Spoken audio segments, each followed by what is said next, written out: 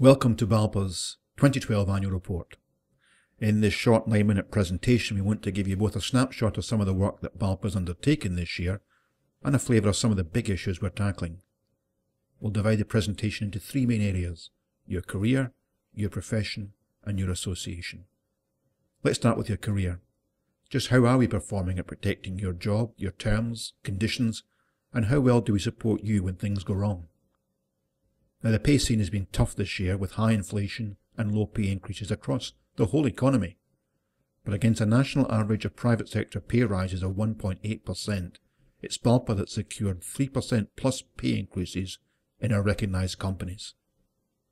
Now, each company negotiation is different with its own specific circumstances, but the BALPA approach is to be as professional as those we represent, and that means understanding the employer's business, sending in our accountants to pressure test your airline's finances, triangulating this by talking with the city investment community, ensuring legal compliance, researching and building our case.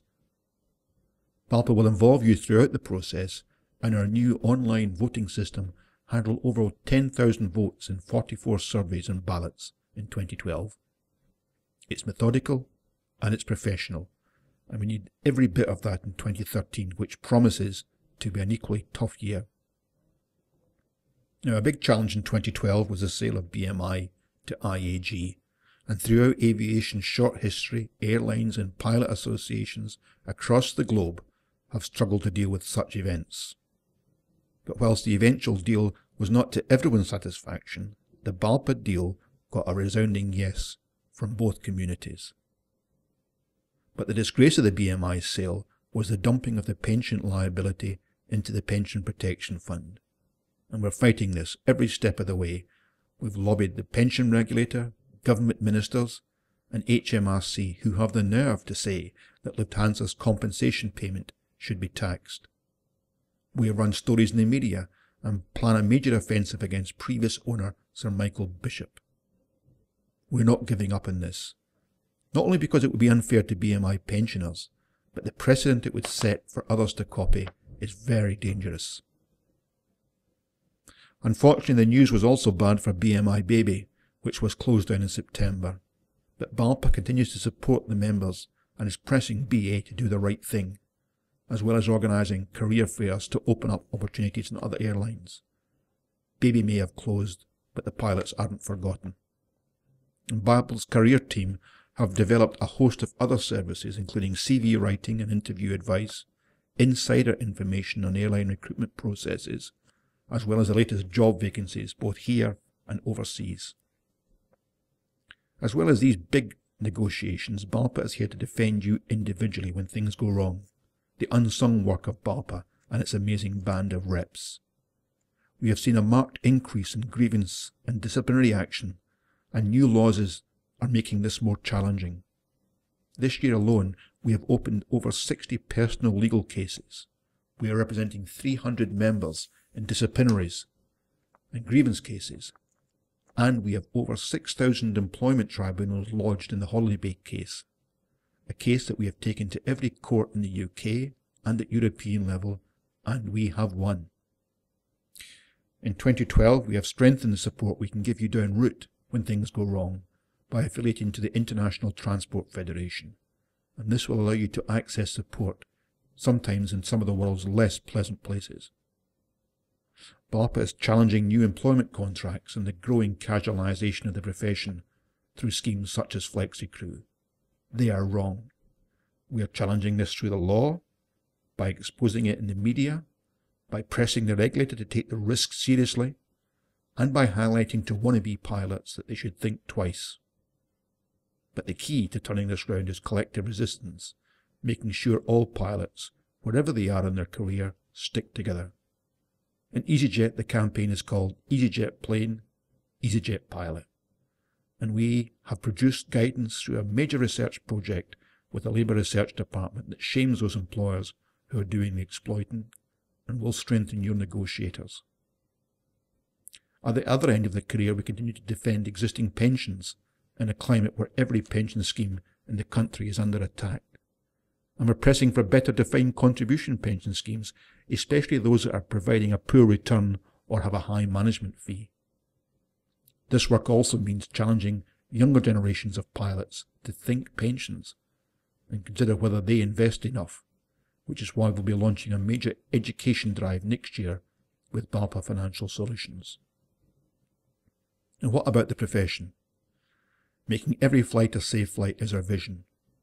BALPA pilots have the combined wisdom of over 50 million flying hours, and we are in a unique position to safeguard and improve flight safety. And with over 75 technical reps, 7 specialist study groups, and a 5-strong permanent staff team, BALPA makes important contributions. We recently bolstered this with a new technical expert whose previous experience as a commercial pilot and whose recent MSc included a dissertation on pilot fatigue risk management in long-haul airlines. Our biggest campaign this year was on European proposed FTL rules, and work continues as we move into the European phase of activity. We have been at this campaign for 2 years, but we are not giving up. A development in the campaign that will colour issues well beyond FTLs is the way it has challenged our relationship with our regulator, the CAA. How we work with them and how we manage the conflict between safety and economics will be a factor in future flight safety work. And looking across the flight safety landscape, pilot fatigue is just one of the issues we need to address. Issues such as the depth and breadth of pilot training, over-reliance on automation, inadequate regulation, and an evolving culture where incidents are not reported for fear of reprisal will result in fatal consequences unless we, as BALPA, inject our wisdom into this debate. And that's why BALPA has strengthened its voice with well over 1,000 media mentions in the past year. We are recruiting and training pilots to act as media spokesmen, and we'll be launching ourselves as the one-stop shop for media comment. And new media as well plays an important part in amplifying this voice. We now have a major presence on Twitter, Facebook and YouTube. Our political influence is growing too. We have hosted 2 events at Westminster in the last 12 months, most recently a member lobby that was attended by over 100 MPs. And we also secured a very helpful Transport Select Committee inquiry, which brought a number of MPs on side on the FTL issue. But it is also the power of you, our members, that has driven this influence. Over 1,000 of you have written letters, met MPs, and compelled your colleagues to do the same. MPs are hearing the professional voice of pilots, more and more, and we will continue this work.